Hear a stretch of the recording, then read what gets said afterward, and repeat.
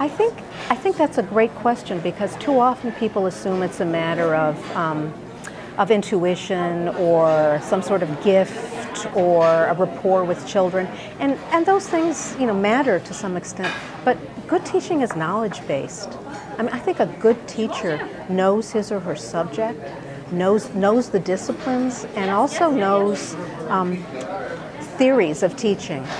Knows about the research and what it says about how children develop and how they learn.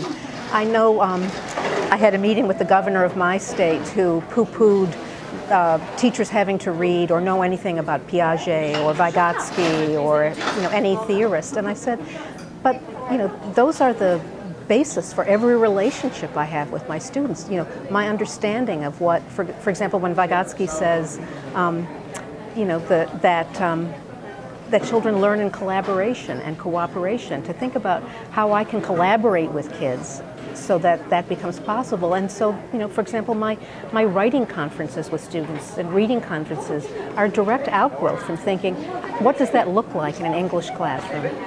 And so it's the knowledge of how children develop and the disciplines, and then it's knowledge of one's own beast. And my beast for 40 years were 12 and 13-year-olds, and I can tell you everything about who they are as learners.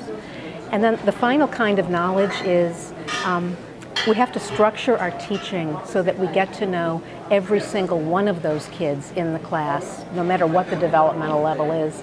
And if we're not trying to acquire those three kinds of knowledge, I think we're just acting as technicians and not as reflective practitioners.